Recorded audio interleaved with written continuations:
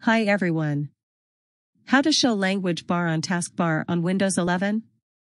In Windows 11, when you install more than one language, a language bar icon appears on the Taskbar notification area by default. Suppose it is missing from that due to some reason. You can make it visible again by doing the following steps. Press the Windows +I keyboard shortcut to launch Windows Settings app. Then, select the time and language on the left side under the Settings window. Next, click Typing on the right pane. Then, click the Advanced Keyboard Settings tile on the Typing settings.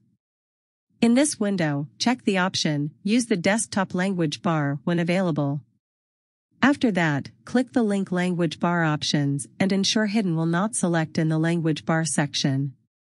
If you are new to this channel, like, share, and subscribe. Press the bell icon to get the latest videos directly into your YouTube inbox. Comment below if you like this video.